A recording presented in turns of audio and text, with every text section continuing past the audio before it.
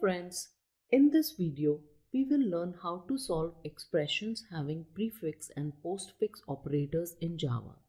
They are also called as unary operators as they operate on only a single operand. They can be plus plus or minus minus. If any of them such as plus plus comes before the operand, then it is called as prefix, and if the operand comes after, then it is called as postfix. These two behave differently in different situations.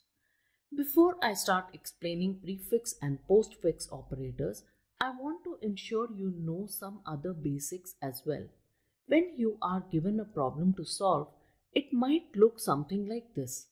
It is not just a question on unary operators. For solving these, you need to know other operators and their precedence as well. First, let me cover precedence. I am not displaying the entire precedence table.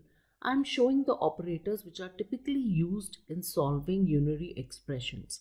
You need to remember and apply this precedence when solving these equations. Next, I am quickly covering how to use a couple of operators like division and modulus. If a division operator has both int value as numerator and denominator, it will return only int value. Like in this example, even if we assign it to double, the calculation first happens as int only and then it is just converted to double. So we still lose the decimal value. But if one of the values, numerator or denominator, is float or double, then there is a type promotion and the calculation happens in double. In most of the prefix postfix problems, you will see mostly integer division happening. Now let's see modulus or percent operator. It returns the remainder value only, which is also int value if both numerator and denominator is int. For example, 7% 4 will return 3. 4% 6 will return 4. If one of the value is double, it will then return the double value as shown. Again, in most prefix and postfix questions, you will encounter int values only. Now that we have covered the basics, let's learn the prefix and postfix operators. First, we will see what happens if they appear individually.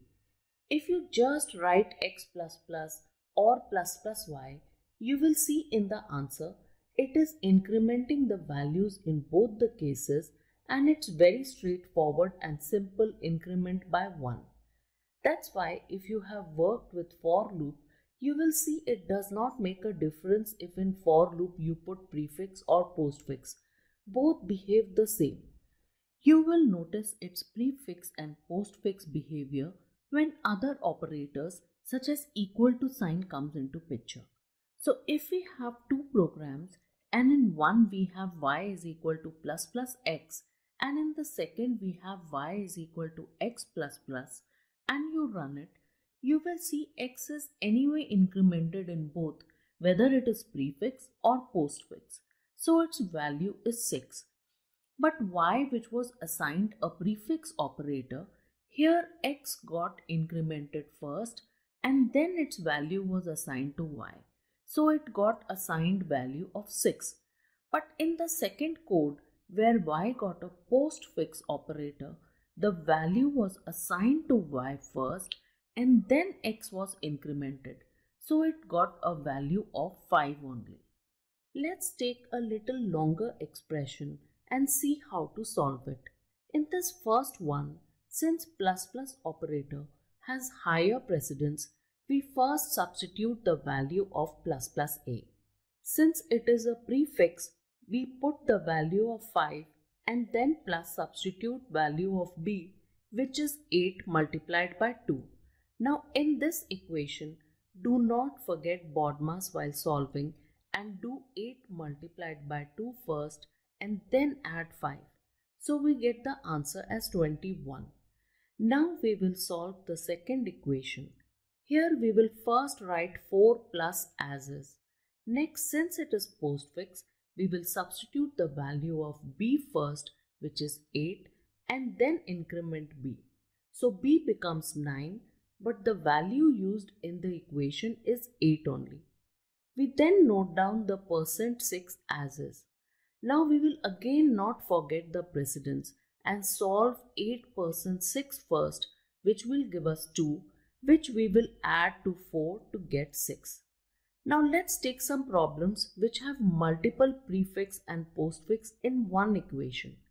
Let's take the first equation. Here first is prefix, so we increment a and then substitute the value, so a becomes 7.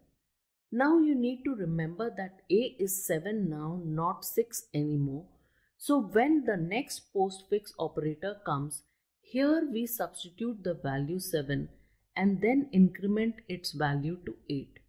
So a has got incremented twice and we have substituted the value as per prefix or postfix. Now when we solve it, we get the answer as 2. Let's take the second equation now. First we encounter a postfix, so we substitute the value 9 first and then decrement the value of b to 8. Then we encounter another prefix. Since it is a prefix, we increment 8 to 9 and substitute that value. Then we copy -3 as is. Now when you solve it, you get 15 as the answer. Now we will introduce the next level of complexity where we have compound assignment operators like plus equal to, multiply equal to, etc. So in the first equation, we first open the compound assignment operator. We substitute the value of d and plus the remaining equation in bracket as is. Now we will solve the equation in brackets like we did earlier. We first put the value of b, which is 9, and then decrement b to 8. Then we write 5 star as is and then substitute the b as 8 and then increment its value to 9. Then we copy minus and then first subtract b, that is make 9 8, and then substitute its value. Then we solve it using BODMAS to get 41. Then we add it to 5 to get 46. Now let's solve the second equation.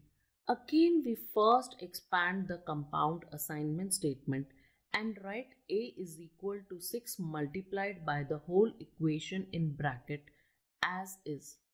In the compound assignment problems, adding this bracket is very important as the equation changes completely if you forget to put the bracket, and you will get a wrong answer. Now let's solve the equation in bracket first. We first increment a, so it becomes 7, and then substitute its value. Then we write minus, and since it is a prefix, so we decrement first and then substitute the value 6. We copy star 2 plus as is. Then again it is postfix, so we copy 6 here and then increment it to 7. Now when we solve the equation in brackets, we get 7 minus 12 plus 6, which gives us 1. We then multiply it by 6 to get 6. Now do remember, we have value of a as 7 earlier. But now that will be overwritten by this equal to value, which is 6. So the new value of a is 6. I hope you now understand how to solve these problems. If you still have any doubts, you can always write to us or join our online classes as well. Thank you and all the best.